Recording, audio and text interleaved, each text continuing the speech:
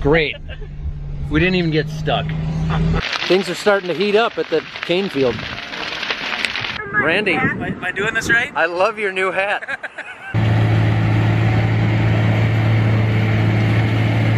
They're gonna be so mad at us when we bring this van back.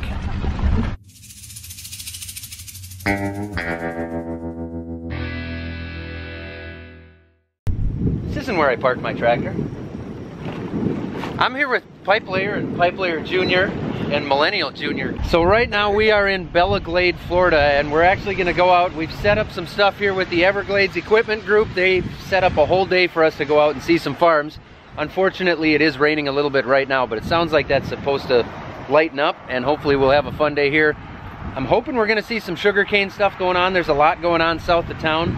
I think maybe, I don't want to say too much because I don't know what they've got exactly for us. So, I don't know, stick around, you'll find out over the next 10 to 20 minutes. Right? Yep. Let's do this. Any words of wisdom? No? Have fun. Just, there you go, that's good, have fun. So the difference between Florida rain and Minnesota rain is that in Florida the rain is liquid. Gotta get them bouncing around back there. That's a little rough. Where are we headed this time, guys? I don't know. All right. Sugarcane Farm. Sugarcane Farm is the plan. When you bounce, the back of the seat scrapes on my sunburn. I'll try to stop bouncing. You better do that. I think we're gonna get the van dirty. I think you're right. Now that's new.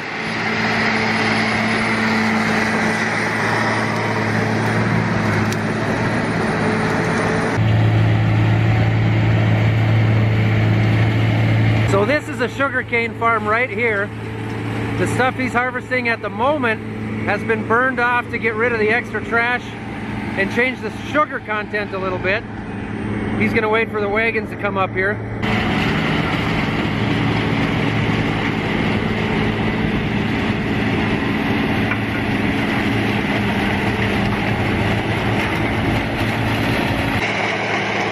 This is busy.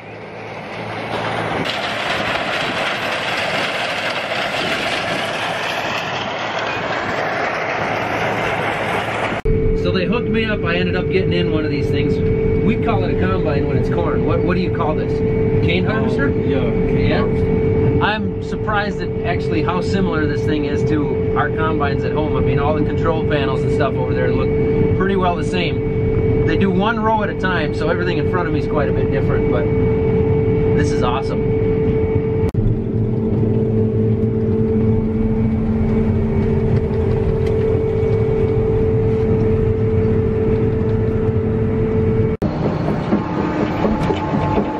I am definitely going to wreck a pair of new Nikes today.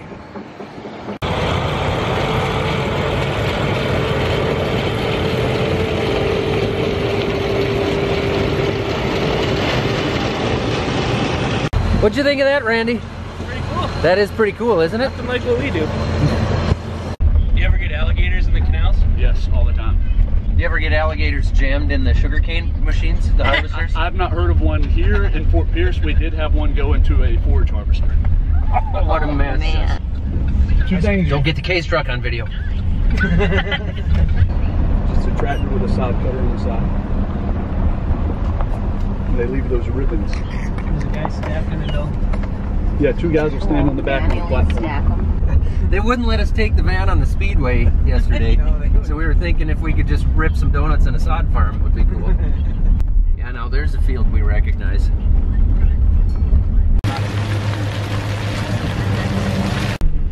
They're gonna be so mad at us when we bring this van back. Behind.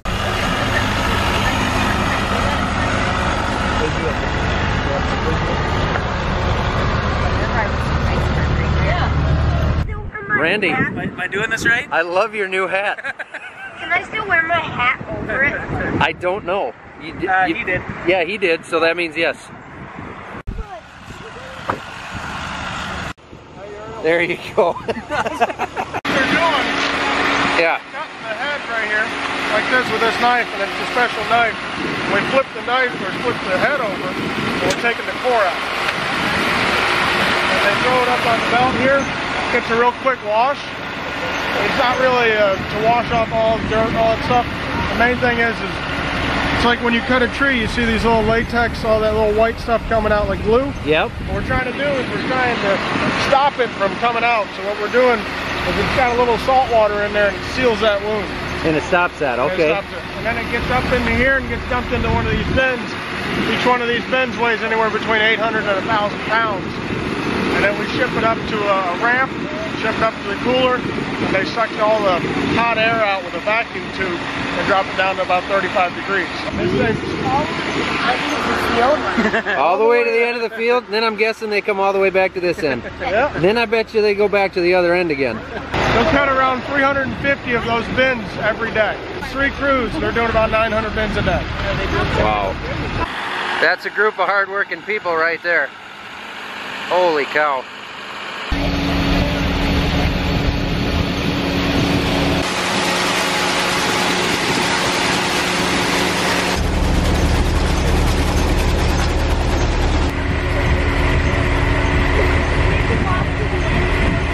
So after it's harvested here, the stuff we're standing on now, this is all leftover, right? Yes. So do you run tillage on it, or what do you do with what's left here? We disc it right back into the soil.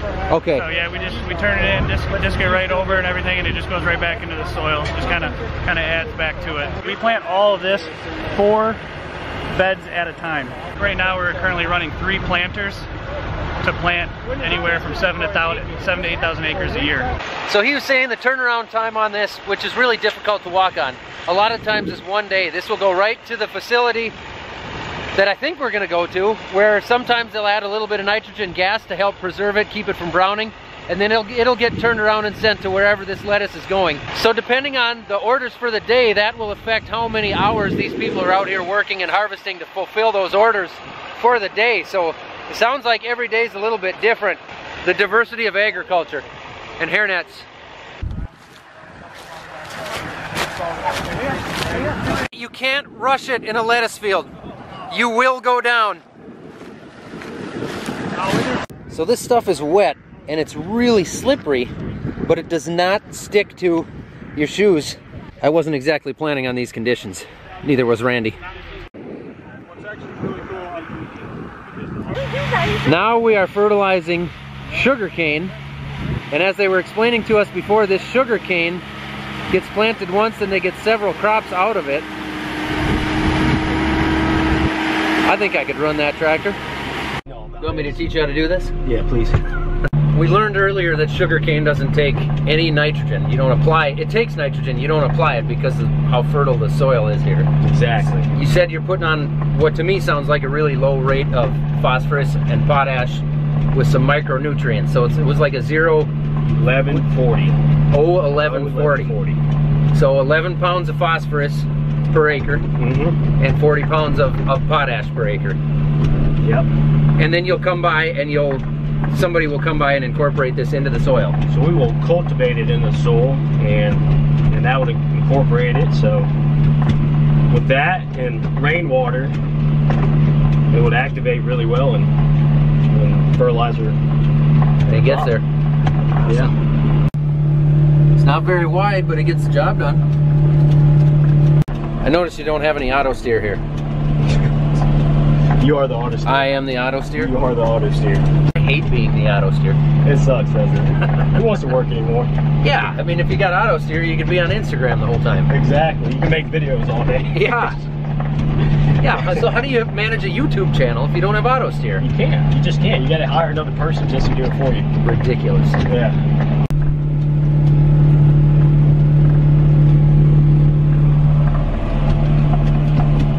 Look at that, they've all gathered to cheer me on. I've got a crowd. This is awesome. They're so proud of me. Kind of look like those cowbirds, huh? Duncan for lunch? Eric, I came up a little hot at the end there, be honest. Did you guys think I was going in the canal? Well, what do you say, 6 to 10 of those end up in the canal every year? Every year. Just about 6 to 10 more tractors than we have end up in the canal every year. Everybody got pretty quiet there all of a sudden. Did you get it on video? Oh, this is when the YouTube channel ends. How many employees work for TKM, which is the farm that you're working for? So between the harvest operations, all the spray, the land prep, the receiving, the packing, the cooling, and all the handling, in the peak season, I'd say we're anywhere from 700 to 800-ish employees. 700 to 800. How many acres? How many acres of crop? With the double planting and everything, it can range from 6,000 to 8,000 acres, depending on the type of contract that we're planting and harvesting for. So it's a lot of acres. A lot of acres. But 700 to 800. This is, you said, a type of lettuce? Yeah, so this is your spring mix blends. A lot of this will go to Publix and stuff like that.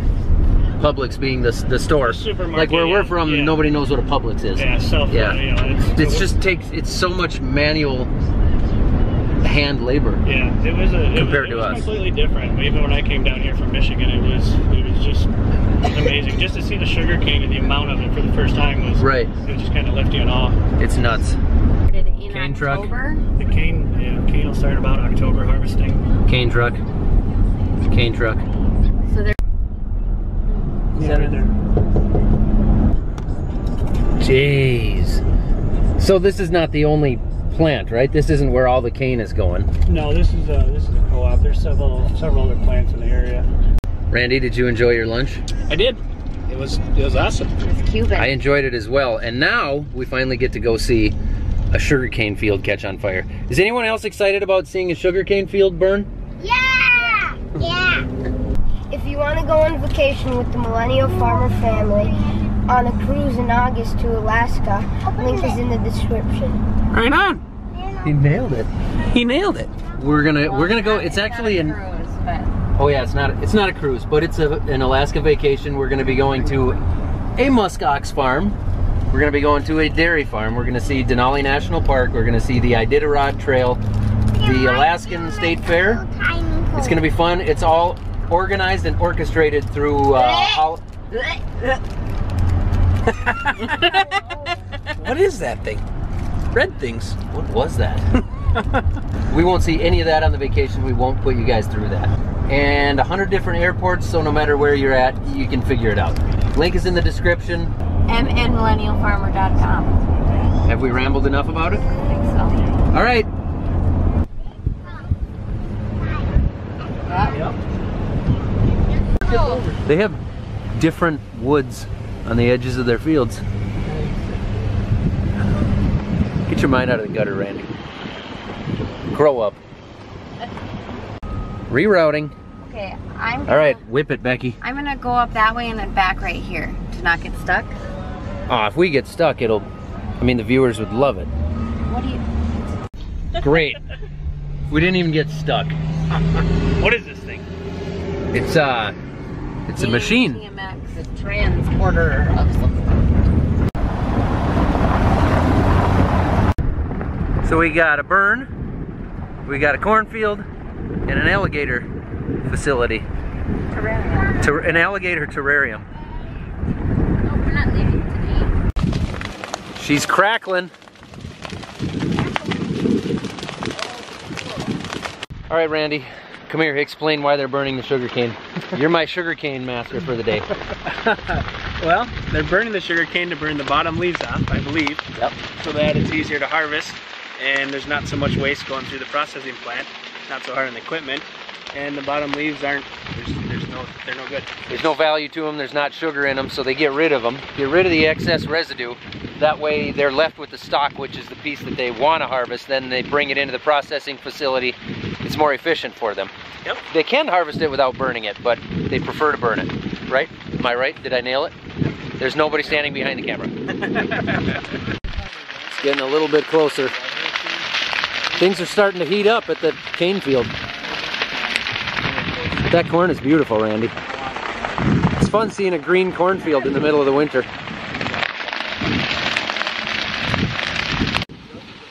So this tractor here is actually lighting this corner on fire, so they've got a bit of a back burn against what's burning behind him. Essentially what he's doing is he's bringing the heat.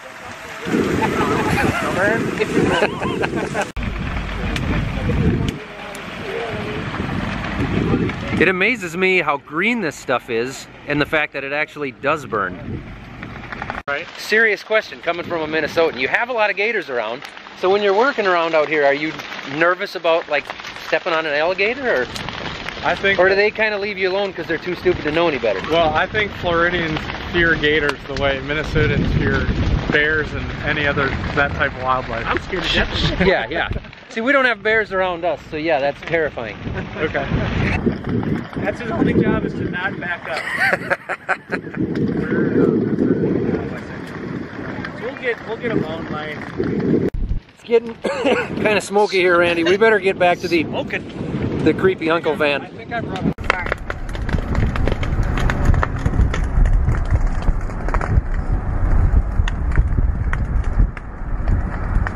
So if you guys want to come with us on vacation to Alaska, you won't see anything like that. But there might be a polar bear. They gave out hats. Where's my hat? Did you see that red harvester? Here's a hat. You get a hat. I'm here with David Goodlett with Sugarcane Growers Cooperative. We are standing in the middle of 50 Brazilian tons of sugar right now. Yes, we have 5 sugar warehouses, and this one holds 160,000 tons. 160,000 tons. That we will use to supply our refineries. The most famous of which label is probably Domino, and they're in Yonkers, New York, and Baltimore, Maryland. We are the largest distributor of value-added sugar products in the world. We have facilities all over the United States and in Europe and Mexico and other locations. For the people wondering out there, and I'm wondering as well, why are the children allowed to climb on it? It always has to be refined, so it's cheaper and less expensive to ship the sugar in bulk, like we do on barges through the eastern seaboard in the Atlantic Ocean, in bulk. And then when you get it to your end user, then you repackage it into one of hundreds of products that is value added. But the key is, if we put it in bags here, it would be very costly to ship. This way we do it in bulk, then we process it into the trip. Yep. Okay. Now I didn't ask for permission, and I might get yelled at for doing this, but it appears as though there's a snow sugar blower down here, so I'm going this direction. Will I get in trouble? Maybe.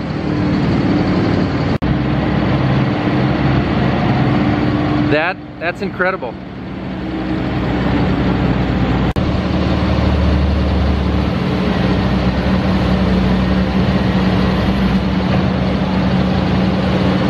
Wow.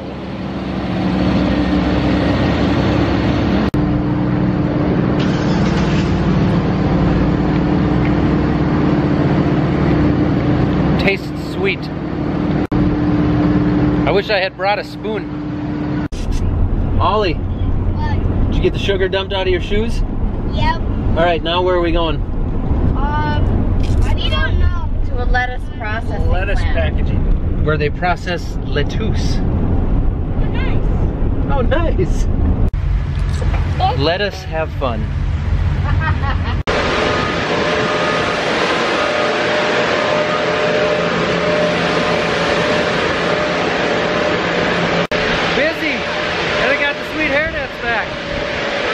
So these boxes here are the ones that came right off the field that we saw earlier. They're all labeled by the lot number on the stickers they put on out there. They're all pathogen tested and then sent through the computer here and recognized by the computer. If they're not recognized, they can't be individually wrapped up or boxed up and sent out of here. So that's what's going on back here. Currently today, with temperature about 60 degrees, we can bring the internal temperature of the produce down to about 35 degrees in around 20-25 minutes. I would say this is very, very well organized chaos. There's more coolers over here. It's madness. So Onyx said he was cold outside because it was 65 and windy. What's the temperature in here? 45? 35. Did this help warm you up? No. He's not happy about it. Well, who wears shorts to a lettuce facility? Well, yesterday it was 90 degrees. Oh, Minnesotans. Hey, look. More boxes of lettuce. right, we're done at the lettuce facility. Now we're back to Everglades equipment. Final stop. Isla needs a new tractor. Isla, do you need any new machinery? New tractor? New combine? She needs a wet wipe for her. A wet wipe to get the sugar off her face? Oh, that's a good donut. Just kids equipment shopping. I know what I want. You do? Well, right before Christmas this last year, I got a box in the mail from Everglades Equipment Group, and it turns out that Mike from Everglades Equipment, up the road at a different location, is a fan and sent me a box of shirts, sent Isla a tractor. When I found out we were coming down to Florida for vacation, I got in touch with Everglades Equipment, and they set me up with this whole tour, everything we did here today. Nothing was sponsored. This was just a fun day to get out on the farms and see what happens here in South Florida, because I know there's a lot of agriculture out here. So I have to say thank you to Everglades Equipment Group, and also TKM Bengard Farms, Sugarcane Growers Cooperative, US Sugar, Wedgworth Farms, and Florida Crystals, to all the people involved here. Allie, who is standing right there staring at me doing it, she didn't want to be on camera, and Caroline, standing right there. Those two, I know, were behind the scenes organizing this whole deal, so thank you to you guys, and thank you to everybody I mentioned. This has been a ton of fun. Thank you guys. Thank you guys. And we picked a perfectly beautiful, sunny, dry Florida day.